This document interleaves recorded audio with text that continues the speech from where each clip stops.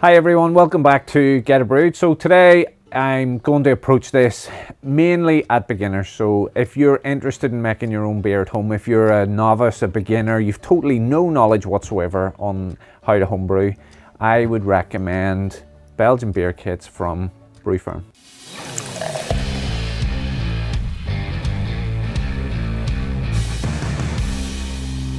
There's lots in this category. So they have the wit beers, saisons, blondes, right through to the more interesting, like even a cherry ale, raspberry ale, special Belge, golden ale, even some English varieties, an imperial stout, English porter, and an IPA. If you've never homebrewed before, you're going to need some really basic brewing equipment. So I've got the BrewFerm basic starter kit here. It's got the basics, excuse the pun. So you've got a capper, caps, sterilizer, bottle brush, a tap, airlock, bucket, and a beer paddle to mix things up. So if you're not familiar with what is in a beer kit, this is 1.5 kg of liquid malt extract. So it's got isomerized hop solution already in it, which gives it the bitterness and hop flavor. Plastic cap just pops off, and you can see that there's brewer's strain of yeast. The good thing with the Brewferm beer kits is that the yeast strains are selected for the different styles. It's not like other beer kits where there's a generic yeast strain that covers every different beer style that there is. Going to be opened with a can opener, and then little instructions here that you can read. One thing I want to draw your attention to in the instructions is the chart that it has here. So the chart here lists the different beer kits that there is and the recommend enhancers, and then the literage of them, starting gravity, final gravity, and the priming solution. Some of those things you've maybe no knowledge of. So starting gravity is the sugar content measured with a hydrometer, which will tell you how much sugar is in the wort that you've created before you add the yeast. Final gravity is the gravity after the yeast has done its activity, and you measure it again with a hydrometer, and you can use an online calculator to work out the ABV if you've got your starting gravity and your final gravity. We've done videos on the channel on how to work that out. We've done videos on how to use a hydrometer and how to read one as well if you need assistance with those things. With the Brewferm beer kits, the simplest enhancer to go for is dextrose. So 1 kg of dextrose is the format in which we sell it. There is options to change those enhancers. We have Brew Enhancer 1, Brew Enhancer 2, we have spray malt, liquid malt. To give you an idea, Brew Enhancer 1 is a mix of dextrose and maltodextrin. Maltodextrin just brings extra body to the beer kit. Brew Enhancer 2 is maltodextrin, dextrose, and spray malt. And then obviously there's the option, if you want that fuller malt flavor, that you would just use 1 kilo of spray malt or 500 grams, whatever dictates in the little chart. Don't want to complicate this. If you're starting out, go with 1 kilo of sugar as your enhancer. You'll not need, with most of these kits, you'll not need the full kilo. That'll leave you enough sugar to do the batch priming or bottle priming when it comes to packaging as well. So that's the Brewferm beer kits. They all come in different styles with different yeast styles, generic instructions for all. The one thing I would say about the beer kits is the styles they're reflective of good Belgian style quality beers, packed full of flavour with nice yeasts that throw off those esters and phenols that you're looking for in the different styles. So they're not like your generic you know, novelty beer kit. These aren't novelty beer kits. They come with a lot of thought so that you can make good beer.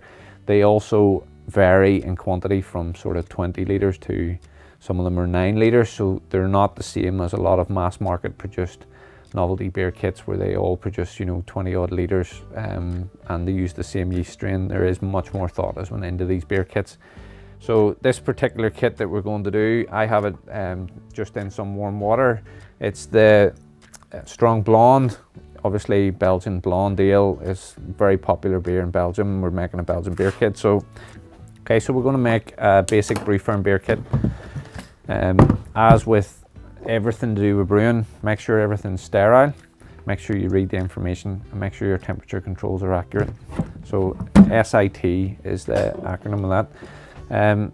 There's fermenter here with a hole already created in it. You can see that there's a tap there with 2 seals. You just want to put 1 seal on one side and 1 seal on the other and screw that in nice and tight. So I've popped the tap on there, seal on either side. Good thing to do at this stage would be to do a water test to check that the seal is intact, so that you've got no leaks that are going to pop up at a later date. So that is our fermenter set up. Been softening the liquid malt extract in some warm water, just aiming for it to be over 40 degrees, or around 40 degrees, sorry, and that'll get the contents a little bit more viscous so that it pours in here nice and easily. Yeast is in the cap, instructions are there, just an old school can opener. Just be careful though, obviously it's sharp, like as with any food tin that you're opening. So we'll take the lid off, take this into the center. You can see the consistency of this. It's a liquid malt extract, so it's gloopy.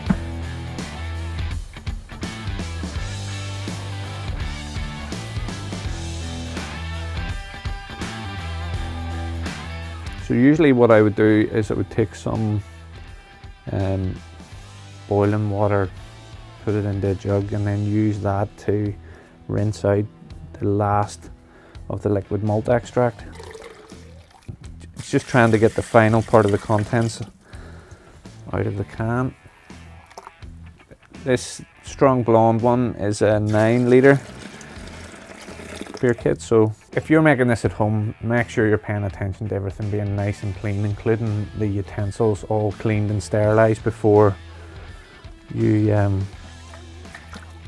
start to use it. Anything that touches this or is in this now at this stage, it's important that it's not picking up any microbes or contamination or any issues to spoil the beer or potentially spoil the beer.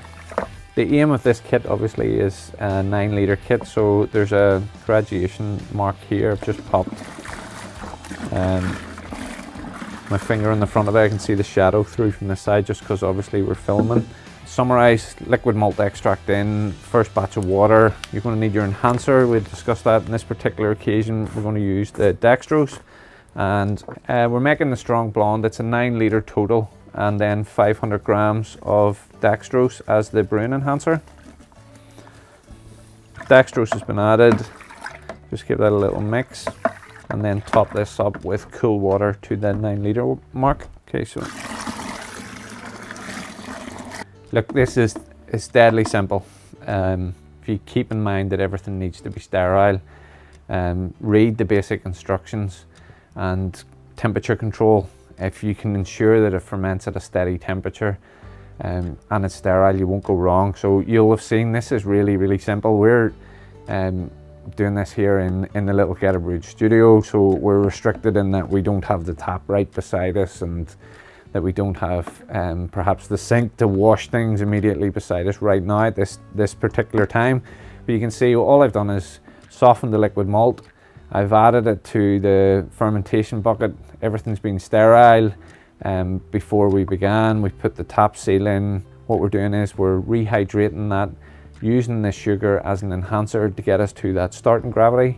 You can check that starting gravity with a hydrometer, and then what you want to do is give it a really good stir like I've just done to get it all mixed up and get some oxygen in there for yeast activity.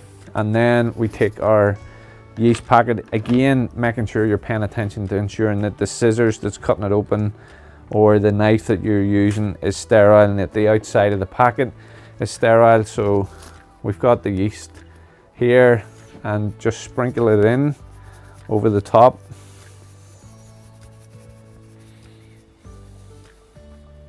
So if you're completely new to homebrewing and you're wondering what I mean by sterile or cleanliness, it means using a good quality cleaner or sterilizer. You get one with the basic starter kit here from Brewferm. You can buy one of the Get a Brewed starter kits. They all come with a sterilising solution and simple to follow instructions to make sure that everything's clean. Bear in mind, if you've set a paddle down, that it needs to be on a clean surface, or it needs to be set in, you know, a jug, something that it's not going to get contaminated for where it touches. So sterilization is important because you don't want any bugs getting in there and affecting the yeast's ability to make a nice beer. Pop the airlock on. The reason you use an airlock is it has this nice little bubbler here, and it's quite a therapeutic sound once fermentation starts. So we fill the airlock with some water, aiming to half fill it with water, and pop the little cap on it just to stop flies and stuff getting in. What happens is the yeast eats the sugars that's in the wort and it creates carbon dioxide. That will bubble out. The reason you have the water there is to stop oxygen getting in and causing an infection. So this is the start of fermentation. So you want to keep this somewhere warm. Fermentation will take roughly 5 days for the yeast to eat up the sugars and turn it into alcohol. Then you can take a sample from the tap to test it with your hydrometer to check when the beer is ready, and then you can proceed to packaging. You can either go for bottles, so making sure the bottles are steriled and cleaned using the caps and capper, or you can use one of the 5 litre maturing barrels that we sell.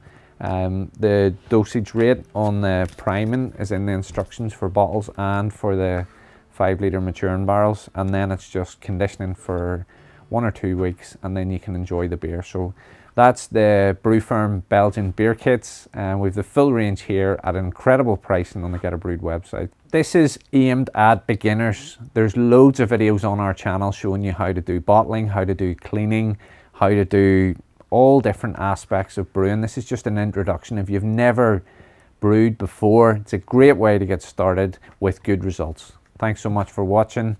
Please hit the subscribe and hit the little bell so you know when we release new content. And until next time, happy brewing.